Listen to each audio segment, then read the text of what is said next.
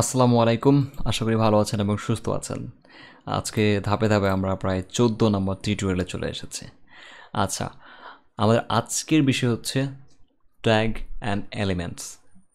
Tag কাকে বলে, elements কাকে বলে, কোনটাকে কোন পর্যন্ত ট্যাগ বলা হয়, কোনটাকে কোন পর্যন্ত এলিমেন্টস বলা হয়, কোনটাকে কোন পর্যন্ত কন্টেন্ট বলা হয়, এই বিষয়গুলো আমরা আজকে জানবো। তো এই যে আমরা একটা হেডলাইন দেখছি এখানে, এরকম কয়টা হেডলাইন লেখা যায় সেটা আমরা আজকে জানবো। ঠিক আছে, আজকে থেকে আপনাদের কিন্তু এই যেই ট্যাগ, অনেকগুলো ট্যাগ দেখিয়েছি আপনাদেরকে লিস্টে। তো আজকে থেকে আপনারা জানবেন যে কোন কোন ট্যাগগুলো সচরাচর ব্যবহৃত হয়। সো আপনারা চাইলে নোটপ্যাড ওপেন করে বা আপনাদের নিজের খাতায় লিখে নিতে পারেন এবং ডিসক্রিপশন সহ লিখে নিতে পারেন। ক্লিয়ার? সো এটা মিস করলে আপনাদের সমস্যা। তো প্রথমত আমরা যখন কোনো একটা ওয়েবসাইট তৈরি করতে যাই, ঠিক তখন আমি একটু বিভিন্ন পেজ ওপেন করে দেখাই আপনাদেরকে। কিছু স্ট্রাকচার থাকে, ঠিক আছে, স্ট্রাকচার থাকে। সাপোজ আমি ওপেন করে দিচ্ছি, তারপরে হচ্ছে দেখুন 3টা ওয়েবসাইট ওপেন করেছি আমি।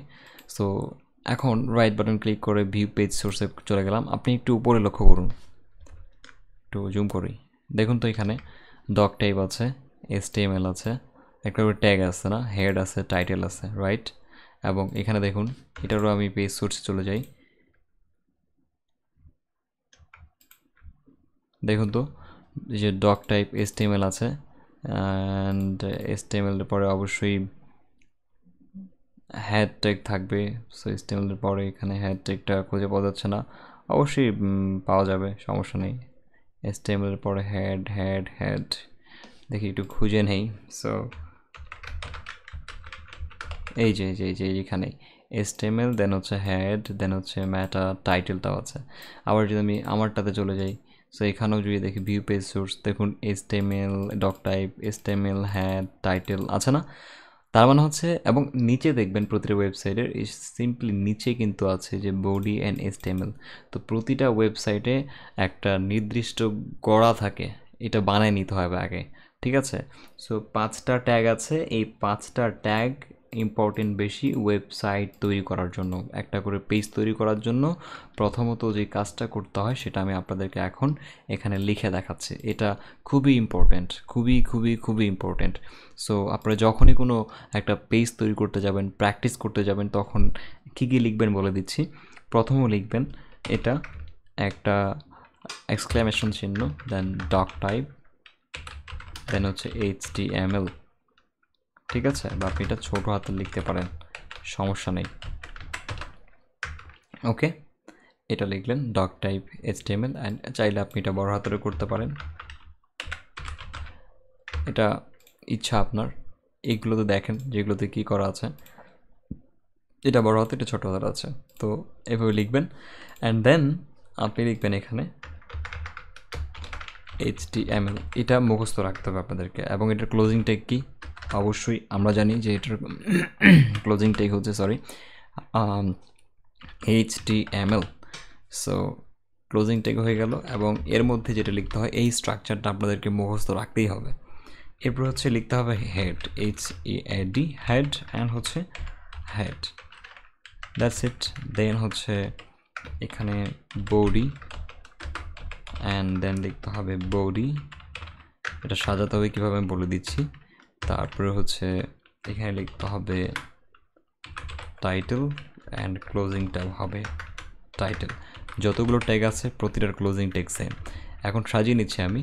সাপোজ হচ্ছে একটু ভালো দেখাবে এই জন্য আমি একটু ফাঁকা করে নিলাম, এবং এটাও করলাম এখানে, দেন হচ্ছে এটা এখানে দিলাম, অ্যান্ড এটাকেও একটু ফাঁকা ফাঁকা করে নিলাম।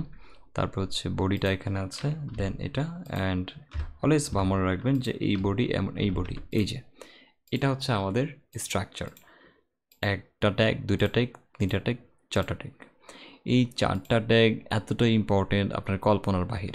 এই 4টা ট্যাগ কিন্তু অবশ্যই আপনাদের মুখস্থ রাখতে হবে, এইভাবেই করতে হবে। ঠিক আছে? এখন কোনটা কি কাজ করে আমি দেখাই দিই। সেটা হচ্ছে এই যে ব্রাউজারটা ওপেন করেছি না, এই যে হেড থেকে এই হেড পর্যন্ত যেটা আছে, এটা আমাদের এই জায়গাটুকু কন্ট্রোল করে। যেমন হচ্ছে আমি যদি এখানে, আর আমাদের বডি কোনটা, বডি হচ্ছে বডির এই যে এখান থেকে স্টার্ট করে নিচে যতদূর যাবে, আমি আবার বলছি, এখান থেকে স্টার্ট করে নিচে যতদূর যাবে এটা হচ্ছে বডির পার্ট। ঠিক আছে? তাহলে এখানকার যদি টাইটেল কোনো কিছু চেঞ্জ করতে চাই, যেমন এখানে আমি যখন ওপেন করেছি দেখুন পেজ ডট এসটিএমএল লেখা আছে, কারণ এটা আমাদের কিন্তু ওপেন করা আছে ব্রাউজারে, এবং এখানে পেজ কেন এটা লেখা নেই কেন? এরকম লিখতে পারি না আমরা? করোনা ভাইরাস ইনফো লিখতে পারি না? অবশ্যই পারি। কিভাবে? সেটা হচ্ছে এই যে টাইটেলে যদি লিখে দেই ইনফো, তো দেখুন এই যে পেজ ডট এসটিএমএলটা চলে যাবে রিলোড দেওয়ার সঙ্গে সঙ্গে। দেখছেন করোনা ভাইরাস ইনফো চলে আসছে না? সো এই টাইটেল ট্যাগটা ইউজ করা হয় ব্রাউজারের উপরে ওখানে টাইটেল দেওয়ার জন্য, এটা মনে রাখবেন। তো আপনি ধরুন এমনি যেহেতু প্র্যাকটিস করছেন সেহেতু আপনি লিখতে পারেন প্র্যাকটিস পেজ, তাহলে এটা শো করবে প্র্যাকটিস পেজ। তো এটা আমাদের প্রথম কাজ, ঠিক আছে? আচ্ছা, এখন এখানে যদি কিছু শো করাতে চাই তাহলে আমাদেরকে লিখতে হবে এই জায়গায়। সো আমি যদি লিখি হ্যালো, সেভ করলাম, অ্যান্ড এখানে আসে রিলোড দিলাম, দিয়ে হ্যালো, ঠিক আছে? অনেকেই বলে মাঝে মাঝে ভাইয়া আমার ডাইরেক্ট কোড শো করছে, আমার শো করছে না, কি বলে আউটপুট শো করছে না। সো এর কারণ হচ্ছে আপনি কি করেননি, এখানে ডট এসটিএমএল করেননি। এটা আপনি অন করে নেবেন এবং লাস্টে আপনাকে অবশ্যই ফাইল নেম এক্সটেনশনে ডট এসটিএমএল থাকতে হবে, তাহলে আপনার এটা কাজ করবে, ঠিক আছে?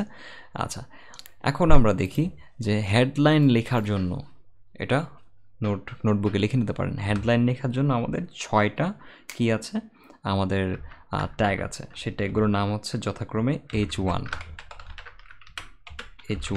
এবং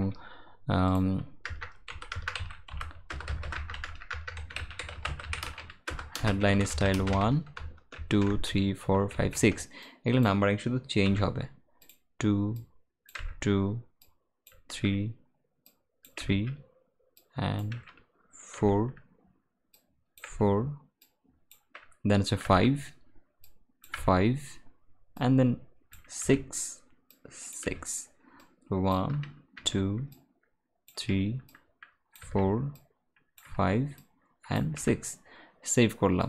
তো দেখুন এই লেখাটা শো করবে বডিতে, হেডলাইন স্টাইল লেখা শো করবে। এবং দেখুন চেঞ্জটা কোথায়, রিলোড দিচ্ছি, কমান্ড বলে মানে কমান্ড তো এখানে করা হয়েছে অলরেডি, একটা লেখা লিখবে এবং কমান্ড দেবে, এবং এখানে বলে দিলাম যে ব্রাউজার তুমি ফাইলটিকে নতুন কমান্ড অনুযায়ী আবার রিলোড করো। তাহলে দেখুন যে যেটা H1 দিয়ে লেখা হয় সেটা একটু বড় হবে, H2 দিয়ে যেটা লেখা হয় সেটা একটু সামান্য ছোট হবে, H3 দিয়ে এলে আরও ছোটো, 4 আরও ছোটো, 5 6 আরও ছোটো। এগুলো হচ্ছে হেডলাইন যদি লিখতে যাই তাহলে। আর যদি এরকম কোনো ডিসক্রিপশন লিখতে যাই, যেমন প্রথম আলোতে দেখলাম আমরা, তখন কিন্তু অন্য কিছু। তাহলে আপনারা আজ থেকে মনে রাখবেন, যেমন হেডলাইন কাকে বলে।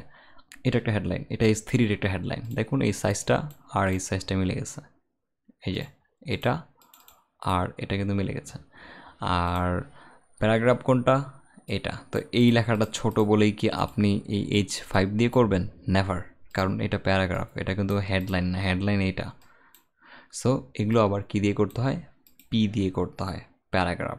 সো অবশ্যই আমাদেরকে এখন জানতে হবে যে আমরা প্রথমত জানলাম যে হেডলাইনের 6টা ভার্সন আছে, আমরা চাইলেই এগুলো ইউজ করতে পারবো। তো সচরাচর H1 H2 আর H3 ইউজ হয়, ঠিক আছে? খুব বেশি বড় হেডলাইনের জন্য হচ্ছে H1 দেয়, আর নর্মাল যে 80% যে হেডলাইনগুলো আছে সেগুলো হচ্ছে H2 দিয়ে হয়, আর 20% হেডলাইন্স প্রায় H3 দিয়ে হয়। 4 5 6 খুবই কম ইউজ করা হয়, দিয়ে রেখেছে যদি কাজে লাগে তাহলে, দ্যাটস ইট। সো এই হচ্ছে আমাদের ট্যাগের সিস্টেম। এবং এলিমেন্টস কোনটা এবং কন্টেন্ট কোনটা সেটা আমি বলে দিচ্ছি। এই ট্যাগ থেকে শুরু করে এই শেষ ট্যাগ পর্যন্ত এটা একটা পুরোটা একটা এলিমেন্ট। আপনারা মনে রাখবেন যে স্টার্টিং বা ওপেনিং ট্যাগ থেকে শুরু করে ক্লোজিং ট্যাগ শেষ হওয়া পর্যন্ত যা কিছু আছে পুরো লাইনটাই হচ্ছে একটা এলিমেন্ট, ঠিক আছে? এখানে অনেক কিছু থাকতে পারে, তাহলে হচ্ছে এটা একটা এলিমেন্ট, এটা একটা পুরোটা একটা এলিমেন্ট, HTML এলিমেন্ট পুরোটা, এটা একটা বডি এলিমেন্ট পুরোটা, ঠিক আছে? এটা একটা এলিমেন্ট, এটা একটা হেড এলিমেন্ট, আর এর ভিতরে যা থাকে এটাকে কন্টেন্ট বলা হয়। So opening tag, closing tag, মিডিলে কন্টেন্ট, আর সব মিলিয়ে এটা পুরোটা একটা এলিমেন্ট। সো আপনারা আজকে জানলেন যে হেডলাইনের 6টা হেডলাইন থাকে, এবং 6 টাইপের। আপনারা চাইলে H1 H2 H3 4 5 6 যে কোনো একটা ইউজ করতে পারেন আপনাদের চাহিদা অনুযায়ী। আপনি যেরকম ওয়েবসাইট ডেভেলপমেন্ট করছেন ঠিক সেরকমই আপনি কীভাবে কতটুকু দিতে হবে এটা আপনি এখানে দেখতে পাবেন। এরপরও আমরা সিএসএস দিয়ে আবার এগুলোকে ছোট বড় করতে পারবো, লেখাগুলোকে বড় ছোট করা যায় ফন্ট সাইজ দিয়ে, ঠিক আছে। আর আজকে আপনারা আরও নতুন জানলেন যে কন্টেন্ট কাকে বলে এবং এলিমেন্ট কাকে বলে। দ্যাট ইজ, আমি আবার বলে দিচ্ছি, স্টার্টিং ট্যাগ থেকে এন্ডিং ট্যাগ পর্যন্ত টোটালি এটা একটা element. Are starting tag and closing ট্যাগের মাঝখানে যা থাকবে যেগুলো সেগুলো হচ্ছে কন্টেন্টস। দ্যাটস ইট, এই পর্যন্ত থাকবে। নেক্সট টিউটোরিয়ালের জন্য অপেক্ষা করুন এবং follow me. Thank you so much.